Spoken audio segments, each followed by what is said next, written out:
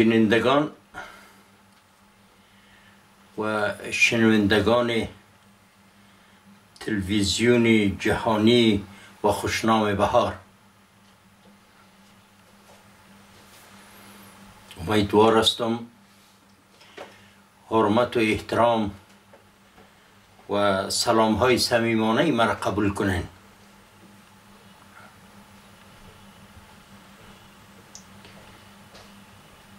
امروز ما بر تداوم برنامه های قبلی زیر نام قانون اساسی و مردم خدمت شما برنامه دیگری تقدیم میکنم. برنامه دیگی که میگم منظورم است که چند هفته و یا مدت شده من به ارتباط قانون اساسی افغانستان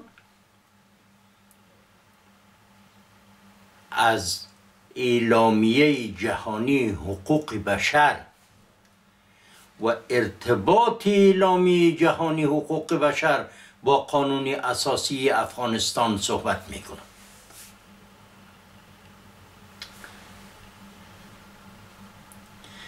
و در برنامه های قبلی هم تبصره هایی داشتم به ارتباط اعلامیه جهانی حقوق بشر و مواد اعلامیه جهانی حقوق بشر که تا چند ماده ما خدمت شما قرائت کردم. امروز هم سخی صمیم اگر کمی و کاستی داره به بزرگواری خود مرا عفو کنین و ما امروز برنامه 12 خود به می ارتباط خدمت شما عرضه می دارم.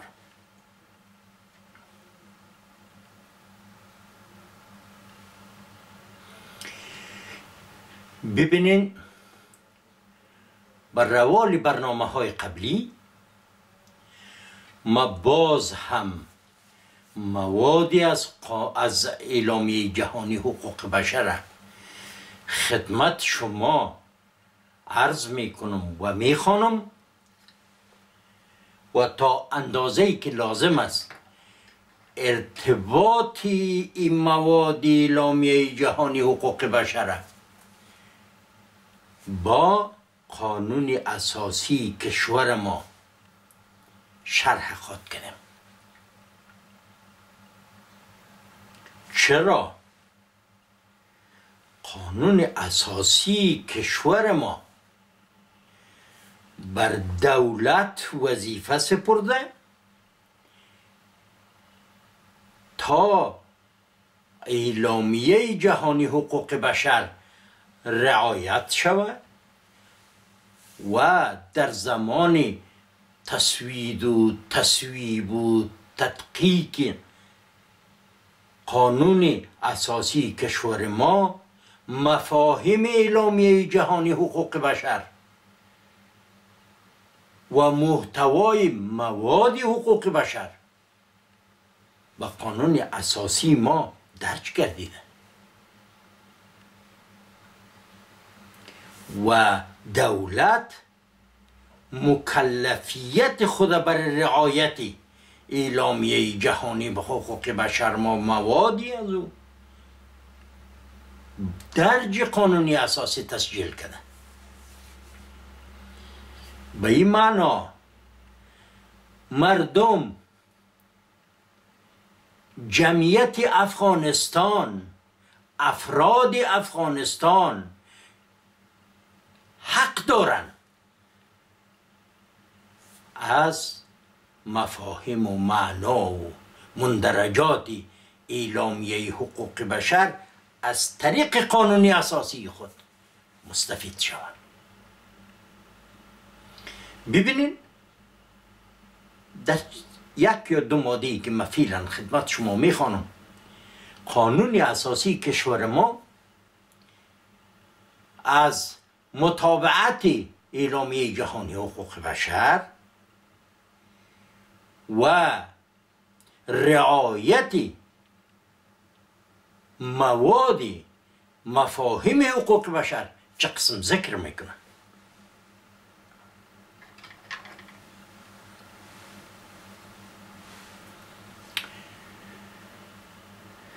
ماده 6 قانون اساسی کشور ما به صراحت چنین حکم داره: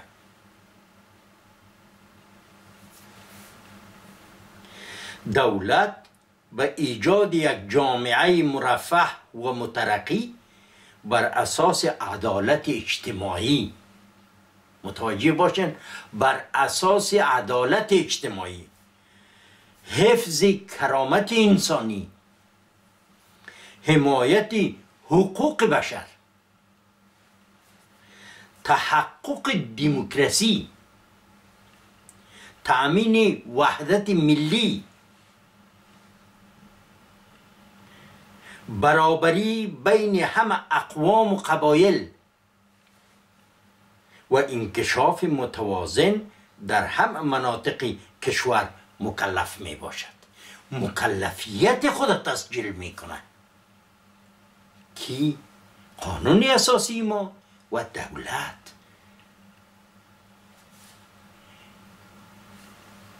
کسی که قانون اساسی را اجرایی می بخشه دولت است. دولت بایست با آنچه تضمین کرده عمل کنه. عمل در قانون اساسی، اما که خود قانون اساسی ذکر میکنه، تامین کننده عدالت اجتماعی است. ببینین، ما ادعای داشتن دموکراسی را داریم. دموکراسی بدون وجودی اعلامیه جهانی حقوق بشر و بدون رعایت محتوای اعلامیه جهانی حقوق بشر، بدون محتویات حقوق بشر، بدون رعایت احکام قانون مسجل یا قانون اساسی مصوب لوی جرگه در داخل افغانستان، اصلا قانون نیست. در حالی که قانون اساسی ما رعایت مکلفیت دولت دانسته، خود قانون اساسی تسجیل کرده. ما همیشه گفتیم، به هر صحبت خود ذکر میکنم، قانونی که تطبیق نداره، قانونی که به او عملی نمیشه، قانونی که عمل اجرایی نداره، قانونی که احکامش رعایت نمیشه، او قانون اصلا مانند لاموجود است. این وجود نداشته باشه. اگر وجود داره، مطابق تضمینی که صورت گرفته باید تأمین شود، عدالت تأمین شود.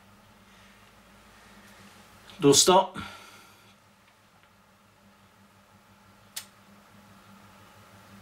وقتی است که ما باید بگوییم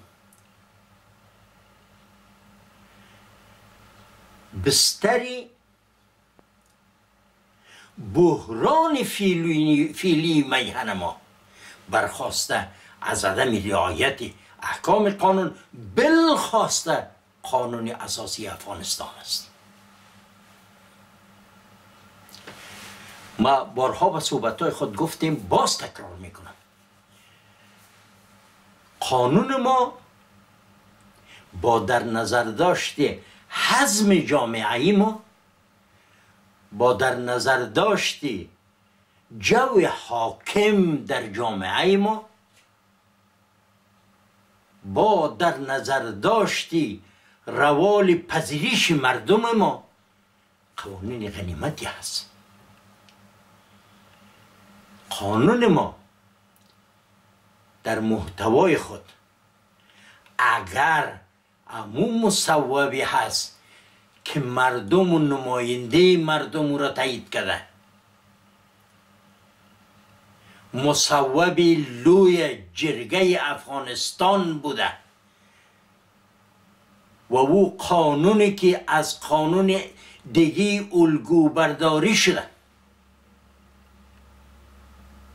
قانون بسیار مکمل است، قانون وضعی بسیار خوب است، قانون غنیمت به حال جامعه فعلی ماست.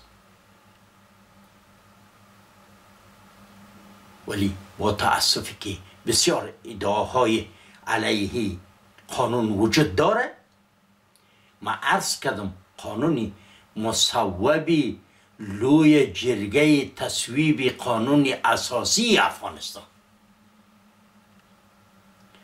و بحران برخاسته هم در حالت فعلی افغانستان از این منظر است.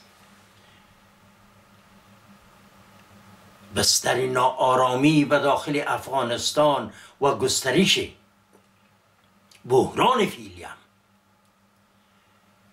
برخاسته از این قانون است، از قوانین دیگه است، به این معنایی که تطبیق نمیشه، قانونیت وجود نداره.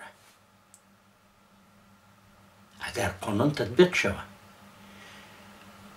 قانون، رعایت حقوق، قانونیت در جامعه خود پایه اساسی تأمین عدالت اجتماعی است.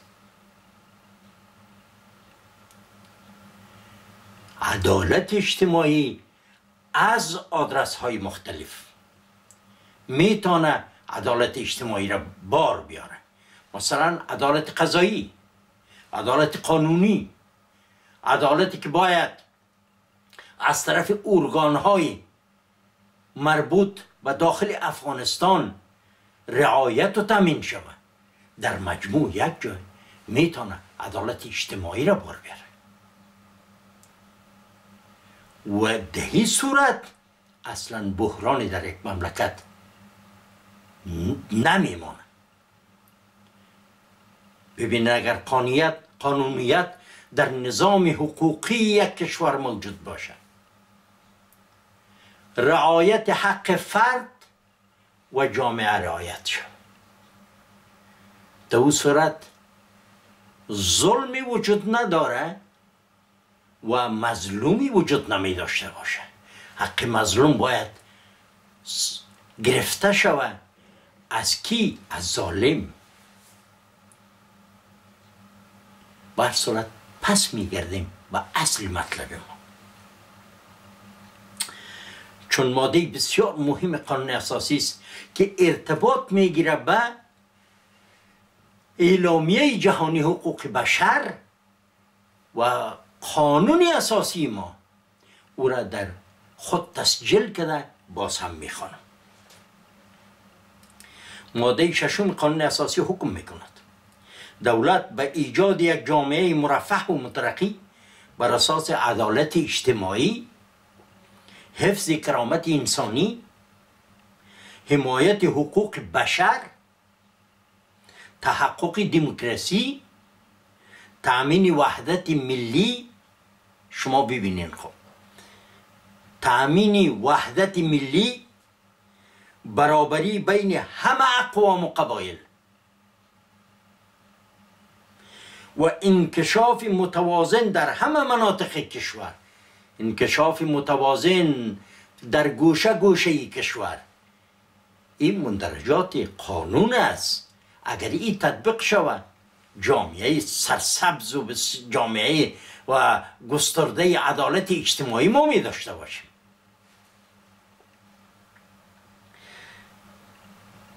برابری بین همه اقوام و قبایل و انکشاف متوازن در همه مناطق کشور مکلف می باشد. دولت مکلف است این احکام قانون ما در قانون اساسی کشور باید رعایت کنه. باید تأمین شود، باید پیاده شود، باید قانونیت به وجود بیاید. در غیر از او اصلا حالت فعلی است، دوام میکنه. باز تکرار میکنم، بستر ناامنی و بستر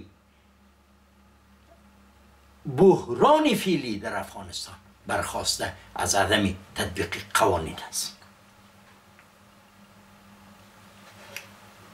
ماده 7 قانون اساسی ایتو حکم میکنه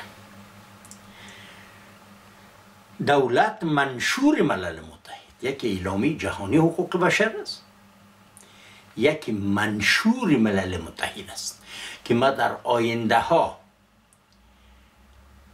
اگر بقای حیات بود نیت دارم، قصد دارم همه موضوعاتی که به منشور ملل متحد قید است خدمت شما بعد از اعلامیه جهانی حقوق بشر خدمت شما هر کدام علیحده خدمت شما به عرض برسانم. ماده 7 قانون اساسی است حکم میکنه دولت منشور ملل متحد، معاهدات بین الدول، تعهداتی که بین الدول است، دولت های مختلف، میثاق های بین المللی که افغانستان با آن ملحق شده است، خود افغانستان الحاق کرده به او و او را رعایتش تضمین کرده و اعلامیه جهانی حقوق بشر بشر را رعایت می کند. دولت منشور ملل متحد، میثاق ها و تعهد بین المللی و همه چیزایی که دولت به اون ملحق شده اونا رو باید رعایت کنه، رعایت میکنه. چرا؟ قانون اساسی تضمین کرده. دولت از هر نوع اعمال تروریستی، زرع و قاچاق مواد مخدر و تولید و استعمال مواد مسکرات جلوگیری می کند. بیاین اگر قانون تطبیق شود، قانونیت در یک مملکت حکم فرما باشه، خود به خودی توابعی است که آمده میره. همه چیزه. قانون هیچ وقت نگفته مواد مخدر زرع شود. قانون نمیگه مسکرات مجاز است، هرچی میخواین از مواد نشئی تا به مسکرات هرچی هست شما استعمال کنین و یا قاچاق کنین و یا زرع بکنین. اگر قانونیت موجود باشه خود به خود از اینا قانون جلوگیری میکنه. ولی عمل در صورتی که قانونیت وجود نداشته باشه، رعایت احکام قانون نشه، قانون از سر میز به دور انداخته شوه، کسی پشت رعایت احکام قانون نگرده، قانونی را اصلا کلا موجود باشه در داخل افغانستان، در اون صورت اصلا عدالت نمی آید. چه برسه به گسترش عدالت؟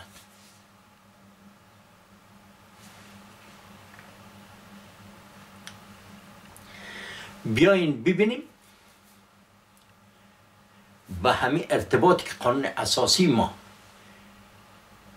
او را تضمین و تسجیل کرد و دولت مکلف ساخت به اجرا. ما به برنامه های قبلی خودم به ارتباط اعلامیه جهانی به حقوق بشر عرض کردم خدمت شما. حالا میبینیم باز هم حقوق بشر چی میگه. حقوق بشر خود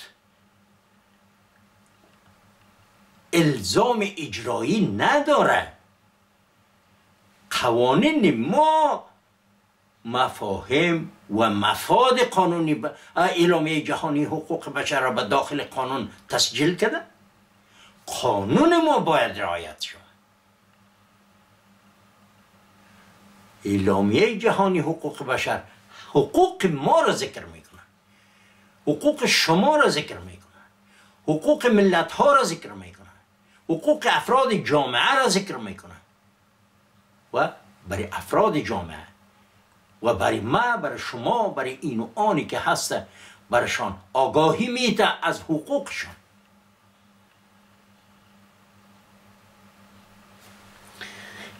ببینیم باز هم اعلامیه جهانی حقوق بشر چی میگه. ببینین زمانی بود، زمانهای دوری که گذشت یا برای فعلا،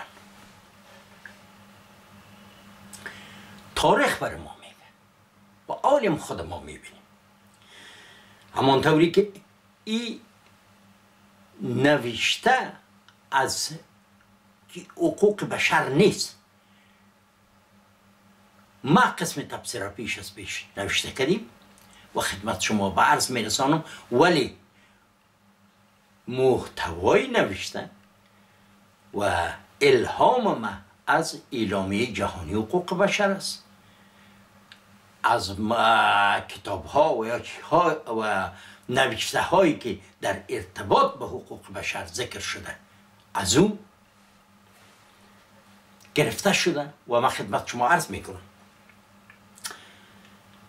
همانطوری که گذشته های تاریخ گواه است، در مقاطع مختلف زمان بشر و ابنای بشر خواسته و یا ناخواسته مکلفیت داشتند تا در مقابل پدر، مادر، معلم، پادشاه، روحانیون، صاحبان جایگاه و مقام، بالاخره اقتدار پسندان زر و زور حرمتگزار و تابع اوامر و دستورها باشند. بله این واقعیت است، چی در سابق چی در حاضر. هیچ کسی نیست که به پدر و مادر خود احترام نکنه، میکنه. وای که یک تعداد مکلفیت هایی چه دارن، مکلفیت هایی که مجبور میشن با صاحب اقتدار به زر و زور تابع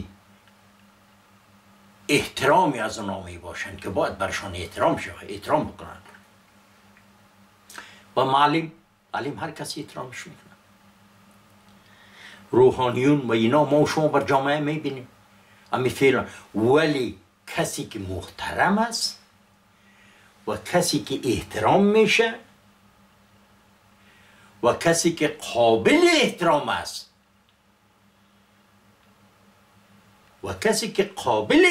است پدر، مادر، معلم و امثالی از اینا کسایی است، باید هم احترام شو. همه برش احترام میکنن و همه گیم. یک و موضوع دیگری که ارتباط هر بنده معتقد، هر کسی که به خدای خود ایمان داره و به اونا، ارتباط فرد و افراد راسن با پروردگارش است، با او حرمت میگذارن، از اوامرش مطابقت میکنن با اونا. ولی چیزی که ما و شما ذکر میکنیم مال اعلامیه جهانی حقوق بشر، چیزی بود که بر اعلامیه نامده بود و ای اگر وجودم داشتن بر روی کاغذ نبود. و او چی بود؟ احترام جامعه به فرد چی است؟ در مقابل این حرمت و احترام، فرد هم حق داره بالای جامعه. جامعه هم تفقدی بر فرد داشته باشه. همونطور است که فرد در مقابل جامعه مکلفیت داره و جامعه هم در مقابل فرد باید حمایت کنه.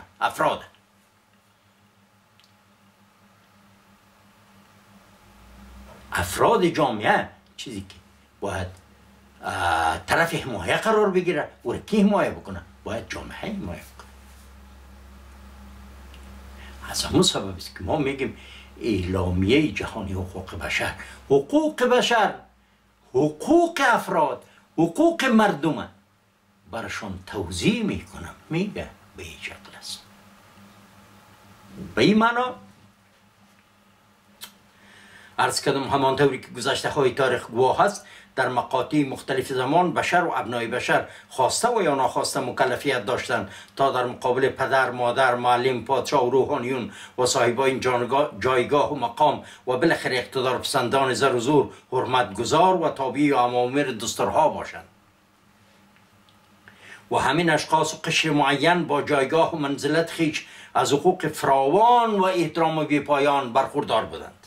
ولی معلمم باید حرمت میشد، پدر، مادر، معلم، روحانیون، همه کسی بهره‌مند بود و بدین منوال اعتقادات فردی و جمعی و ایقان بر موجودیت خدا و بندگی بر آن رابطه بنده و خدا و اعتقاد رابطه افراد جامعه بر این اصل مربوط جامعه و افراد آن است. بله شما ما این آنی که به پروردگار عقیده دارن و خدا را میشناسن، این رابطه الوهیتی هست که با پروردگار خود دارن و حرمت میگذارن به خدای خود، که این همه معتقدات و سنت های جامعه را تکالیف بشر میخوانند. این بشر است ولی امر ناگفته این بود که جامعه در مقابل فرد و افراد خیش چه مکلفیتی دارد تا حقوق ایشان را تامین کند. بیشتر گفتم خدمتشون. ببینید منبع نوشتاری حقوق بشر در چنین موضوعات همانا اعلامیه جهانی حقوق بشر که در سال 1948 در مجمع عمومی سازمان ملل متحد با تصویب رسید در ماده 29 خیش می نویسد: هر فرد فقط در برابر آن جامعه وظایفی به عهده دارد که رشد آزادانه و همه جانبه او را ممکن سازد. بله جامعه همین مکلفیت دارد که رشدی از او را باید رشدش رونق بده، آماده بسازه.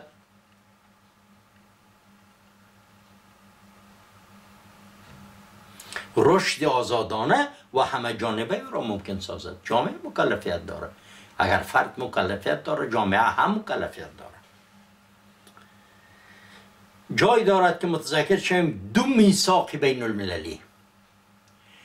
باز تکرار میکنم که در آینده ها من سری از این میثاق های بین المللی هم خدمت شما عرایض خواهد کردم، برنامه های علیحده میگیرم و سری از اینا گپ میزنم.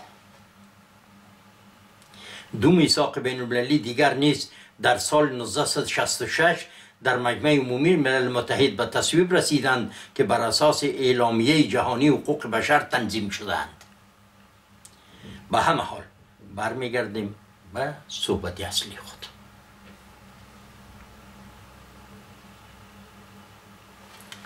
ببینید دوستا،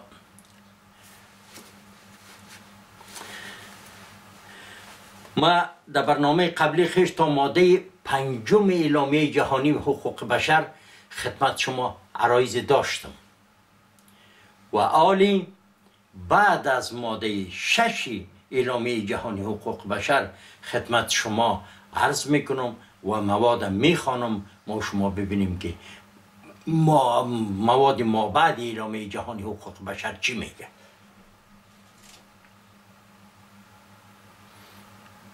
ماده 6 اعلامیه جهانی حقوق بشر: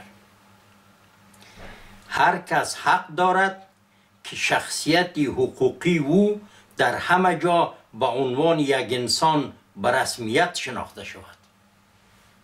انسان است. هر فردی از جامعه، هر فردی از بشر باید حقوقش به رسمیت شناخته شود، شخصیتش به رسمیت شناخته شود. اعلامیه جهانی حقوق بشر از پیشتر خدمت شما گفتم حقوق ما و خودت و این و آن و افراد بشر ذکر میکنه، برای ما راهنمایی میکنه. باید اینطور شود.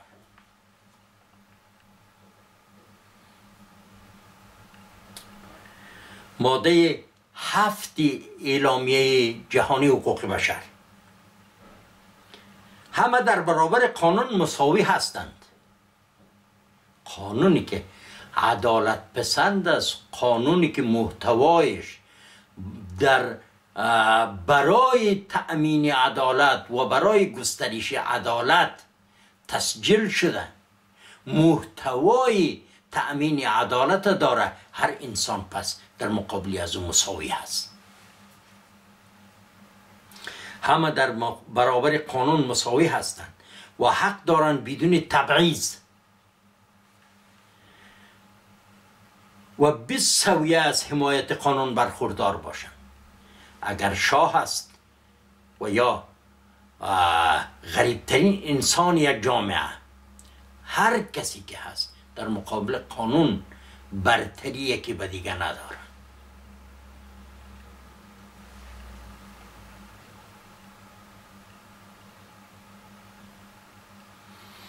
همه حق دارند در مقابل هر تبعیضی که ناقض اعلامیه حاضر باشد. هر تبعیضی که همین اعلامیه جهانی حقوق بشر که از وقت شروع کردیم تا هنوز بر شما خواندم و شما هم از موادش آگاهی حاصل کردین، همین مواد برای هر نفر، برای ما، برای خودت، برای این، برای آن، برای هر کسی که هست حقوق مساوی داده. همه بشر است، همه در برابر قانون مساوی هستند و حق دارند بدون تبعیض و بی‌سویه از حمایت قانون برخوردار شوند. همه حق دارند در مقابل هر تبعیضی که ناقض اعلامیه حاضر باشد و بر علیه هر تحریکی که برای چنین تبعیضی به عمل آید به طور تساوی از حمایت قانون بهره‌مند شوند. یکی در خود محتوای قانون بود و یکی دیگه از داخل قانون. همین تساوی حقوق اگر نباشه و افراد جامعه از او مستفید نشوند، برخوردار نباشند، قانون نیست، حقوق رعایت نمیشه. ببینید همین موادی را که از اعلامیه جهانی حقوق بشر خواندم، قانون اساسی ما این مواد چه قسم به خود درج کرده، چه قسم تسجیل کرده این مواد.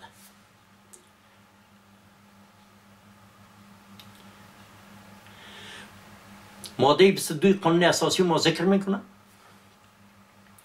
هر نوع تبعیض و امتیاز بین اتباع افغانستان ممنوع است. درست؟ چه خوب ماده ای است، بسیار مقبول. همین محتوای اعلامیه جهانی حقوق بشر گرفت و به یک ماده 22 خود درج ساخت و برای خود مکلفیت هم داد که باید رعایت شود، دولت رعایت کنه. هر نوع ماده 22 هر نوع تبعیض و امتیاز بین اتباع افغانستان ممنوع است. من زیادتر سرش گپ نمیزنم، خود شما ببینید داخل افغانستان و هر کدام حال از اطفال ما و شمایی که از صنف 2 اول مکتب شروع کردن تا به کسایی که به سویه دکترا زندگی میکنن از داخل افغانستان، اگر به حکم وجدان خود، اگر به حکم وجدان و محکمه وجدان خود به موضوع به حالت افغانستان ببینن، پیش خود قضاوت بکنن که این ماده تطبیق میشه. خود وجدانن، خود به پیشگاه عدالت محکمه وجدان خود قرار بدن. ماده 22 هر نوع تبعیض و امتیاز بین اتباع افغانستان ممنوع است. اتباع افغانستان اعم از زن و مرد در برابر قانون دارای حقوق و وجایب می باشند. پیشتر بر شما گفتم هر کسی که از حقوق، از قانون خود، از حقوقی که در قانون مندرج است، از حقوقی که از مملکت و از جامعه خود توقع دارند، در مقابل وجایب هم دارند، مکلفیت هم دارند. بله، گفت قانون تبعیض نمیپسند. ما و شما میبینیم همین جامعه ما و شما اگر تبعیض عام است، اگر تبعیض بین زن و مرد است، اگر تبعیض لسانی است، اگر تبعیض قومی است، اگر تبعیض منطقوی است، اگر تبعیض بین هر فردی از جامعه به هر نوع، به هر رنگ و بوی که باشه، این قانون نمیپذیره.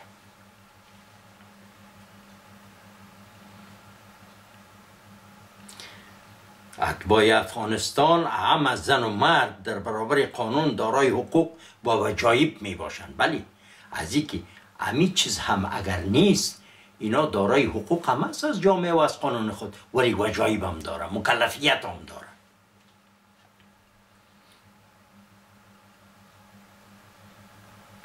ولی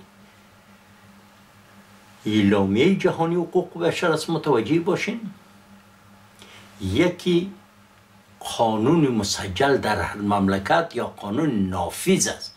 قانون اساسی که من حکمش خواندم، این موضوع را محدود به چوکات مملکت ما می سازه. میگه به داخل مملکت این چیز ممنوعست، به داخل مملکت تو اتباع مملکت یکی به دیگه امتیاز ندارن، همه با هم مساوی است. ولی اعلامیه جهانی حقوق بشر را ذکر میکنه به طور عام که افراد بشر اینی حقوق داره و برای افراد بشر راهنمایی میکنه، از حقوقشان تذکار میده.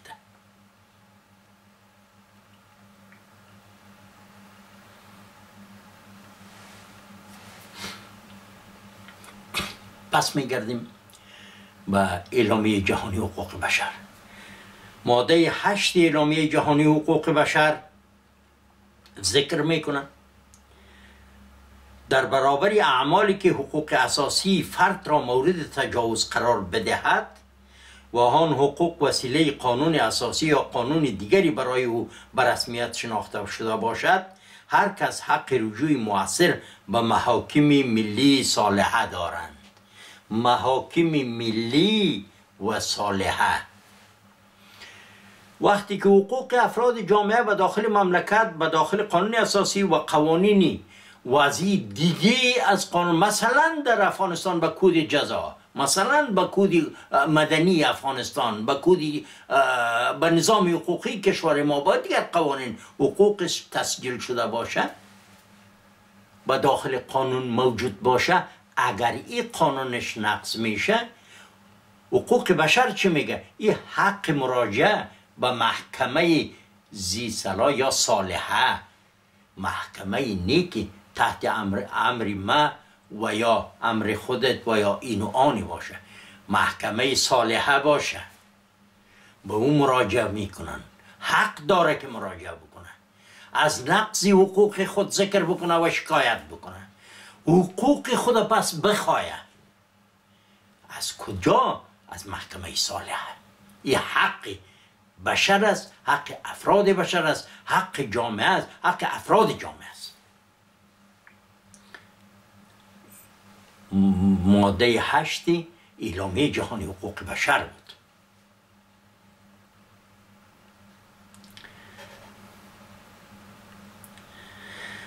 ماده 9 اعلامیه جهانی حقوق بشر است، ذکر میکنه احدی را نمیتوان خودسرانه توقیف، حبس یا تبعید نمود.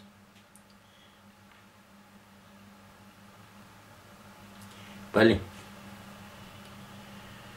بارها ما به چندین برنامه های قبلی خودسری از این موضوع گپ زدیم و یه قانونیت جرم و جزاست که بدون اثبات جرم کسی را نمیتونیم گرفتار بکنیم و متهمه و محکوم بسازیم. بعد از اینکه محکوم میشه از طرق مراتب طی میشه، از صفحه تحقیق تا صفحه تدقیق تا صفحه محاکمه، تا اون زمانی که محکوم نشد، شناخته نشود و از طرف محکمه ذی صلاح حکم بالای صادر نشود، این ما مجرم گفته نمیتونیم.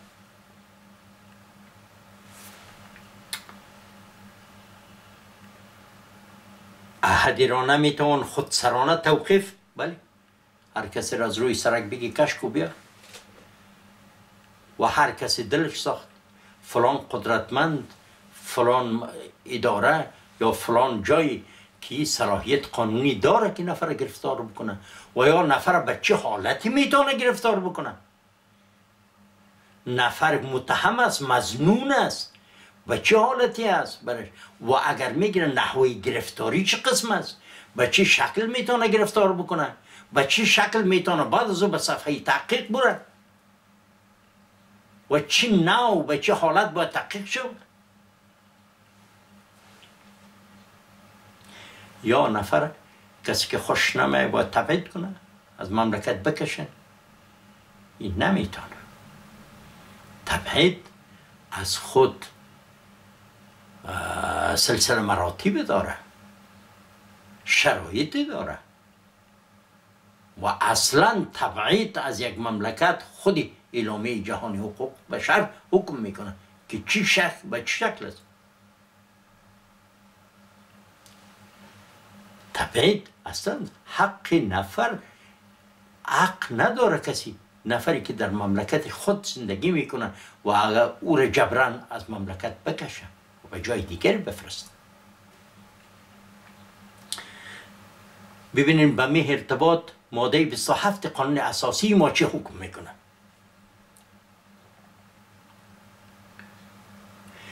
هیچ عمل جرم شمرده نمی شود مگر به حکم قانون که قبل از ارتکاب آن نافذ گردیده باشد. بله، هیچ عمل جرم نیست به شرطی که او را قانون جرم نگفته باشه. اگر قانون جرم گفته که اینمی عمل جرم است، در اون صورت جرم است، ولی جرمم قبل از ارتکاب نافذ شده باشه، گفته شده باشه، قبل از اینکه نفر متهم به او جرم میشه و جرم قبلا در قانون باشه که قانون نافذ باشه و او را او قانون جرم خوانده باشه عمل، در اون صورت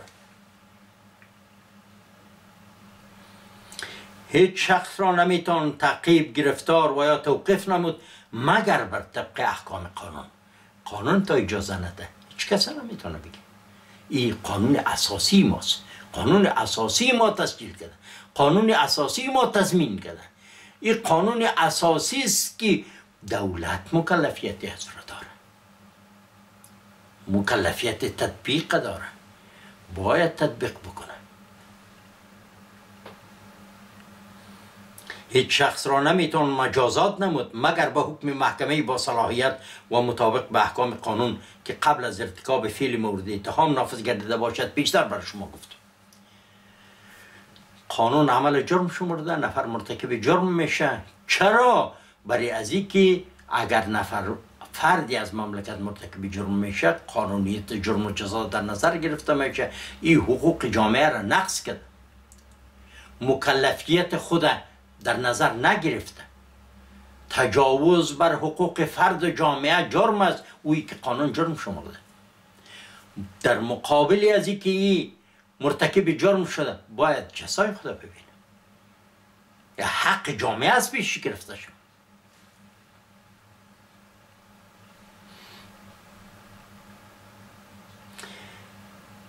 هیچ شخص را نمیتون مجازات نمود مگر به حکم محکمه با صلاحیت و مطابق به احکام قانون که قبل از ارتکاب فعل مورد، بله تا محکمه، 3 محکمه، محکمه که بشه حکم قطعی محکمه، ولو از محکمه اول باشه یا از محکمه سوم باشه یا از جایی بوده باشه که او محکمه اخیری قانونیت رعایت میکنه و میبینه او را تمامش. در صورتی که قطعی شو و حکم، در اون صورت مجرم محکوم به مجازات شده میتونه و شده، در اون صورت ما نفر متهم میگیم مجرم است، باید جزا ببینه. ماده 10 اعلامیه جهانی حقوق بشر، این چیزایی که پیشتر گفتم از قانون اساسی ما و شما بود که مندرج در قانون اساسی است، پس میگردیم به اعلامیه جهانی حقوق بشر. ماده 10 اعلامیه جهانی حقوق بشر چنین تذکار داده: هر شخص با مساوات کامل حق دارد که دعوایش به وسیله دادگاه مستقل، بی‌طرف، منصفانه و علنا رسیدگی بشود. حقش است. وقتی پیشتر با ماده قبلی اعلامیه جهانی حقوق بشر ذکر کرد که اگر در قانون مسجل شده حق فرد، حق افراد جامعه، اگر اون نقض میشه، این میتونه با محکمه مراجعه بکنه، حق خدا بخواه.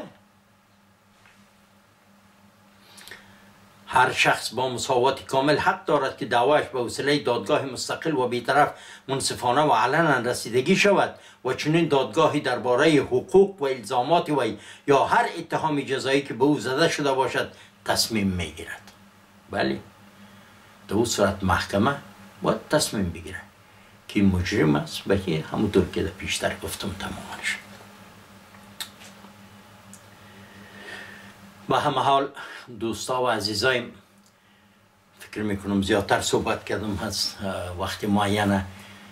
خدا کنه خسته نشده باشین و صحبت های ما برای شما مفید واقع شود و اگر تقصیر و یا ناتوانی دارم شما با بزرگواری خود عفو تقصیرات کنین و مرا معذور بفهمین و ما تا اندازه توان ذهنی و فکری خود خدمت شما عرض میکنم. خدا کنه مفید واقع شود. زیادتر وقت شما رو نمیگیرم. تا برنامه آینده شما را به پروردگار عالم میسپارم. شاد و موفق باشید.